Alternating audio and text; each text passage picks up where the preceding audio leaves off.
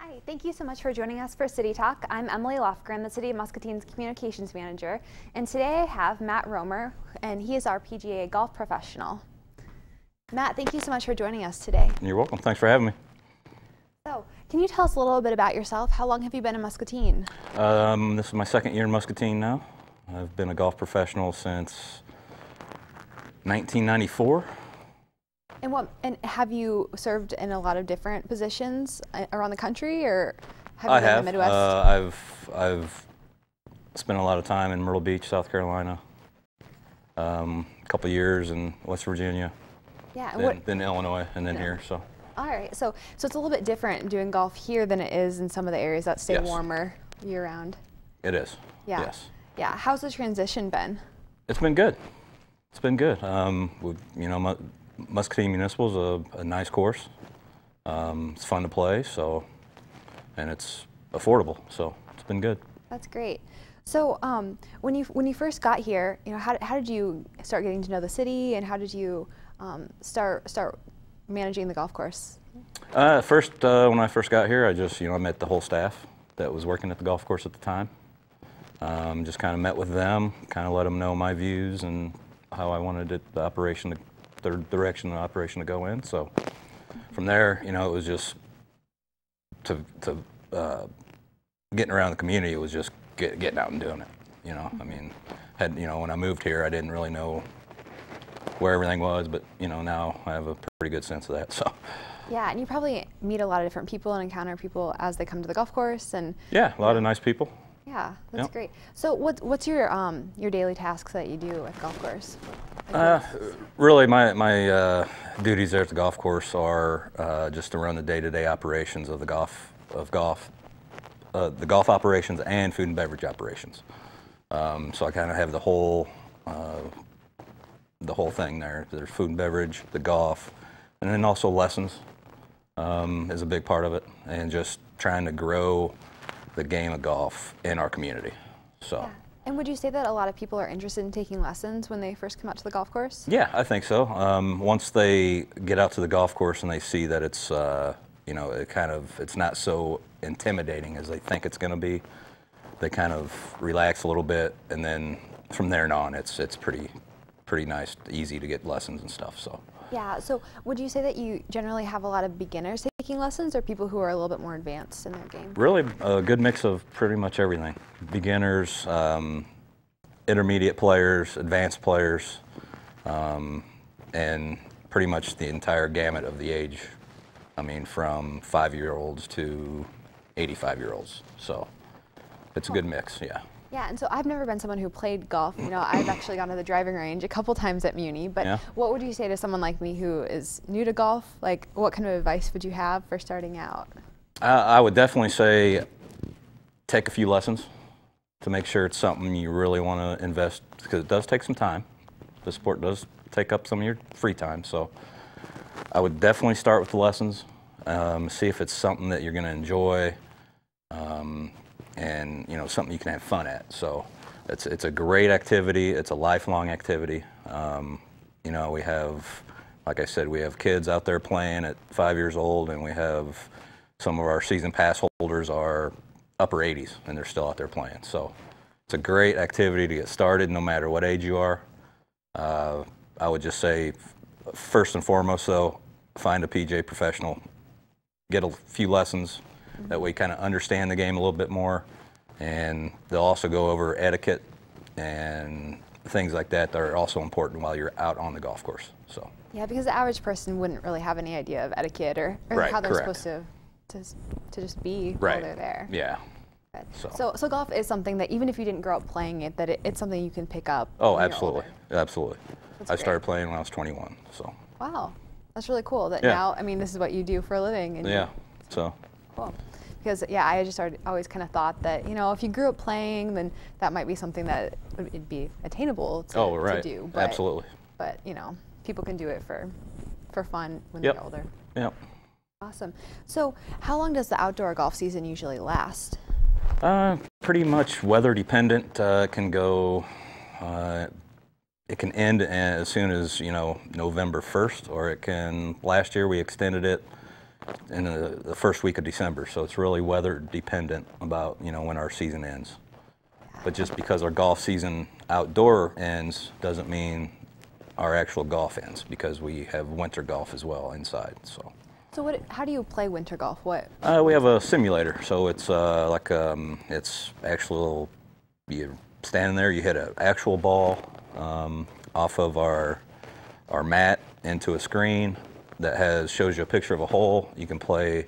Our simulator has like 35 different golf courses around the world that you can choose from to play. So it's very realistic and, you know, a lot of fun. So it doesn't feel like you're just playing inside. It feels like you're really on the course. Exactly. Yes, it does. That's neat. Yep. So in addition to the great facilities that we have at Muni, they can, you know, be playing inside and, you know, all these courses. Yes, absolutely.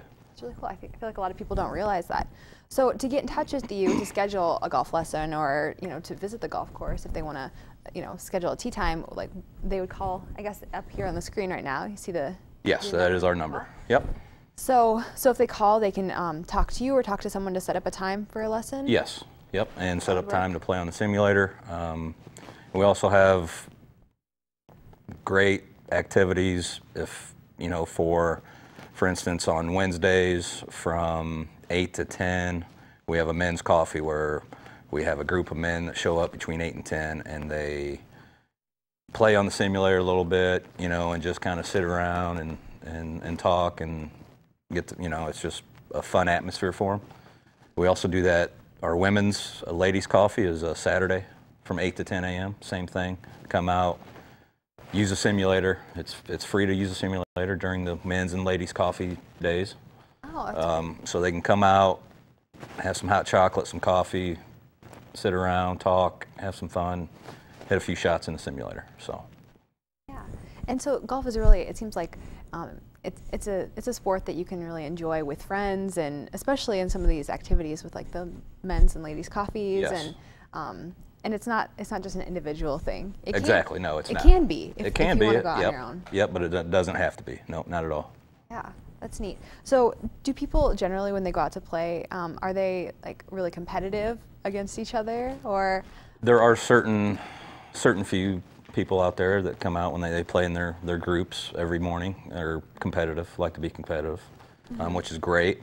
Also, there's a lot of people out there that at first, if they're not familiar with Muscatine Municipal, they kind of have that intimidation factor where, man, I don't know if I can go play there or not, because I don't know if it's going to be competitive, or can I just go out and play and have fun. So, but once they get in the door, we make them feel at home.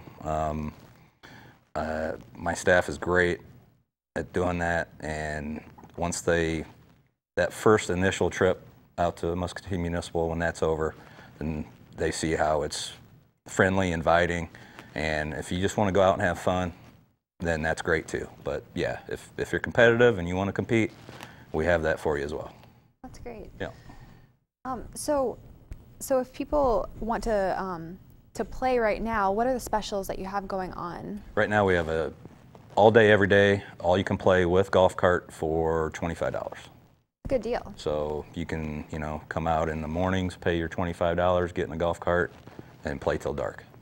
So it's a good deal. Yeah, it really is. Are there any other upcoming events happening aside from, I guess they're the weekly events with the coffees, but right, yeah, that's all we have coming up in this winter time. Yeah. We have also, you know, if they go to the website, they can see our winter activities there at the clubhouse. There will be some dates for junior clinics, and then every Saturday from 10 to 10:30, it's open to anybody, all ages. Everybody wants to come out, just kind of a free half-hour golf clinic on whatever they want to talk about or want me to go over and try to help them with and all that. So, and that's free as well. Great. Awesome. So, if someone wanted to come out and play the soccer, you also have foot golf. Foot golf, yes. In addition to playing traditional golf. Yes. So could they play that at the same time as people are playing golf? Yes. They call the golf shop. They make a tee time just like a normal traditional golfer does. They get that tee time, and then they play right along with, you know, the people playing golf. So Yeah, have you seen that taking off this season? it's been pretty decent. Yeah, there's a few times where we've had quite a few out there. So yeah, that's great. So it's another way that people can get out and use the golf course even if they're not as into traditional golf. exactly. Wonderful. Is there anything else that you'd like people in Muscatine to know about the golf course or anything that you do? Really just, you know, if I haven't met you or what have you, come out, introduce yourself to me, please. You know, our driving range is there. You know, if you don't want to play golf, we have a great driving range that's always available to anybody. So just know that, you know, you're going to be welcome to come out and enjoy our facility. Wonderful. Yeah. Yeah. So hopefully all of you at home will be really interested in just stopping out and not feeling intimidated, because golf is something that if you've never done it before, it might feel like, you know, it's tough to get started, but Yeah. it's great to hear that Matt's explained that it's really an easy sport to start picking up because people are friendly and welcoming, especially Exactly. here in Muscatine at Muni. Yes. So, all right, now we're going to take a break, and when we come back, we're going to have Jessica Rexroth and Karen Thie with us. Thank you.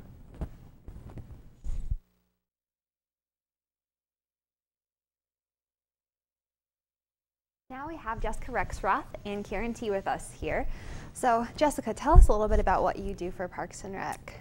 Yeah, I am the office coordinator here at Parks and Rec. I've been with the city for about 5 years now, and I basically am the point of contact, you know, the first person you're going to talk to when you're calling the office to utilize any of the numerous facilities or programs and stuff like that we have going on there.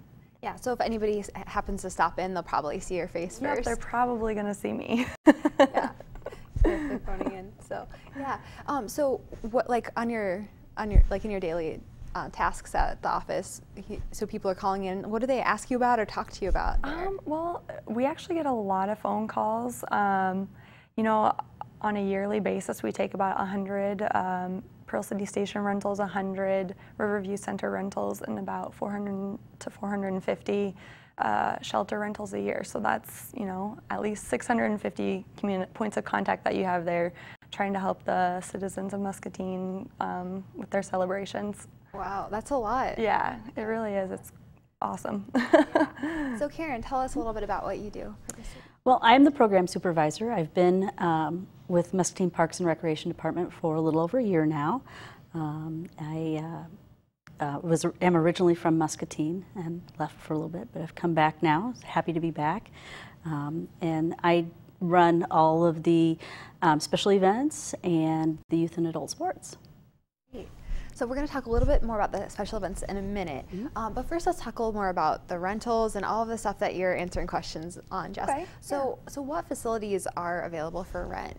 So a lot of the things that you can call and reserve with us would be the shelters. We get a lot of points of contact on that. You can rent those, you know, majority of the year depending on the weather. The Pearl City Station and the Riverview Center are also available for rent, the two buildings on the riverfront. Those are a lot of the main ones that we do. Yeah, and when during the year, like, can they call ahead to reserve, or like how does that work? So you can reserve our facilities on a 1 day less than a year basis.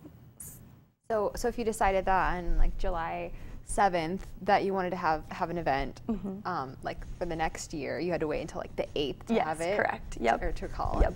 Okay. So I guess that's what we have here. The next, the next business day. Yep. Okay. So and then they would call you at that number 263-0241. Yep, they can talk to me there. Awesome. Yeah. And so when people are calling the office as well, do you help with scheduling for other things besides the rentals? Yeah, the other thing that I help a lot with would be Kent Stein. That would be another one of the major ones that I help reserve. So do you like working for Parks and Rec? Like how? Yeah, what do you I think love about it. I love it. I love communicating with the citizens, trying to help them, you know, achieve whatever it is that they're trying to accomplish. Yeah. Did Parks and Rec, did it seem different than what you thought it would be like when you first walked in the doors? Yeah, I didn't really know what to expect, but honestly, I love it. I laugh on a daily basis. You know, the citizens are great. It's just a fun place to be. Yeah, I was actually surprised at how many things the Parks Recreation Department is responsible for. You know, from mowing different places in the city to like trimming the trees to preparing different spaces. It's just amazing. Yes. All that goes into the department. Yeah, there is a lot of awesome things going on there. And there are employees coming in and out, and yep. you know, you're interacting with a lot of different people. Yep. In that capacity. Okay, so Karen, since you've started with your position a little over a year ago, I guess a year and a few months now, you have been taking on the role of planning all of the different special events. Right. And that's a really big undertaking. Yep. So I love it. It's fun. That's great. Yeah. And the special events, what's really great, the thing that I like is that so many of them are free for the community. Absolutely. And so, you know, people aren't just being able to go to the parks to enjoy those places, and you know, they're able to go to events that are really fun as well. Yep. So yep. What are some of the ones that are coming up soon? Well, our turkey trot is coming up this Saturday, the 19th. It'll be out at the golf course. And we have the kids run starting at 10, and the 5K starts at 10:30, or as soon as the frost is off of the grass. So that's a $20 entry fee at this point. Everybody would get a t-shirt. If you registered late, then you might have to wait, but you'll get your t-shirt. So that's what's coming up this weekend. Then on Friday, December 2nd, we have our candy cane hunt down on the river front, kind of near the basketball courts out there, and it's a flashlight hunt. So it is at night, it is dark. We separate the kids up into two groups, throw out hundreds and hundreds of candy canes, and then the kids use a flashlight and they just find their candy canes, and then they get to keep those, and the multicolored candy canes get a special little prize.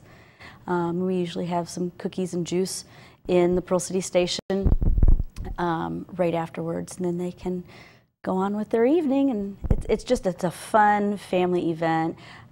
Kids, generally they're done doing that sort of thing at 4th grade, but preschool through, you know, 4th or 5th grade. So, and then on. Could I say something? Yes, I'm sorry. No, it's okay. I just thought it was a really cool event last year. You know, people who are going to the holiday stroll, they're able to go walk during the stroll and then come down to the candy cane hunt, and that was neat to see. The families are out enjoying the whole evening, and so that was really cool. It's definitely a fun event. We get a lot of energetic kids. My kids love it. It's a great time. Jessica, that's one of the big events that Jessica gets to help me with. Yes, oh, that's cool. Yep. That's really yeah. And I had no idea how many people would be down there, and there were so many people considering it's at night in the dark, and those kids are running after those kids. There's probably 400 or 500 people, so that's a lot. Yeah. That's a lot of people. It is really cool. And then there's some great sponsors who do help provide right, flashlights and right. Yep. Musco's our primary sponsor for the flashlights, and First National Bank is also a sponsor for that event. Cool. Yeah. And then after, so just a couple weeks after that, though, you have another event. And what would we do? We have the Elves Workshop. That is on, and I don't have my calendar in front of me. It is December 17th. That's what I was going to say, so that's a good guess. It's at 1 o'clock out at the mall. And we'll have crafts for the kids, simple little make and take crafts, coloring sheets, temporary tattoos, just kind of something that, you know, if they want to make a craft and give it to grandma or grandpa or mom or dad or aunt and uncle, they could certainly do something like that. Or if they just want to make it for themselves and just have some fun, that's great as well. And it's free. So we do need sponsorships and do fundraising and things like that to help offset the cost of those things. And the mall is a huge participant in that. You know, they provide us with the space, so it's great. It's great. Gives kids a chance to get out a little bit, and just, you know, gives parents a chance to meet each other and mingle and get to know each other a little bit better. Yeah, and during that time of year, people are looking for some fun things to do and just want to have time with their kids. Yep. That's good. So then you also are going to be having another event coming up in January, which is a fun one. We are. Yep. The end of January, the last Saturday in January, we will have our Winter Festival. And let's see, the last 2 years, I was here for last year, but not the year before. So we didn't have any snow. So our wonderful maintenance and park maintenance people go to wherever there's been snow and load it, truck it in, and so we can do the snow, I'm going to stumble over the words, snow sculpture contest, yep. And then the snow pile treasure hunt. It's all on January 28th out at the municipal golf course. So it's another great way that we use that golf course facility. So, and then we do some things inside. We'll have the simulator set up, kids' little putt-putt, golf, and some coloring pages. And then about 3 o'clock or so, we'll start our progressive dinner. So we'll have fire pits set up throughout the golf course, and each fire pit will be stationed by a group business organization. And they'll just have some simple little snacks for folks to go, walk through the golf course. It's a great way to get some exercise in the wintertime when maybe it's not so easy to get out and about. People really like that event. They do. They like that. They do. And then it all wraps up about 3 or 4 o'clock.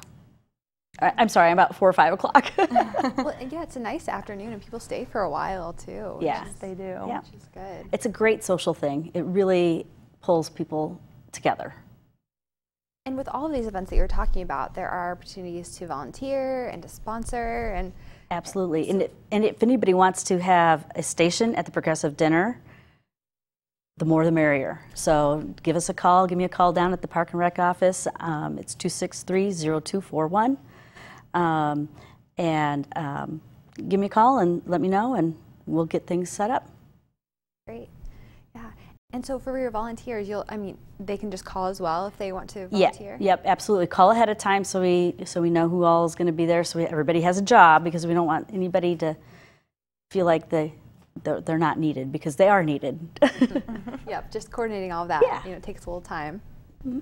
Great. And so these are some of the things that you're working on during the winter months, and as it's getting colder. I know that you both have a lot of different tasks when it comes to the summer coming up, with different registrations for so many different activities. Mm-hmm. And oh yeah. As well. Yeah. So yeah. So Karen, what has been your favorite part about working for Parks and Rec? I don't know that I have a favorite part. I like it all. I like going out and meeting people and having fun with the kids. I like visiting with the people that come into the office that we have to help, talking to people on the phone. I like learning all the things that I didn't know that the city did before I started to work for the city. That's been very interesting as well. Yeah, it is surprising. I didn't know a lot before. There really is. Yeah, you don't realize until you're in that position. Right. Yep. Yeah, or something happens and people ask and they just assume you know everything because you work for the city. Yeah. Yeah. Yeah. Cool. So is there anything else about your roles for Parks and Recreation that would be good to share with people, or? If people are interested in having some type of event, or if they ever have any questions, just call us. We're there Monday through Friday, 8 to 5. We will have an answer for you, or we will we'll find an answer. Yeah, help you any way we can. Great. Yeah, and never, those of you watching, don't be shy to call or stop in the office. Yeah, 563-263-0241. Great. Well, thank you so much for joining us today. And those of you watching, thank you for joining us for City Talk, and we hope to see you next week.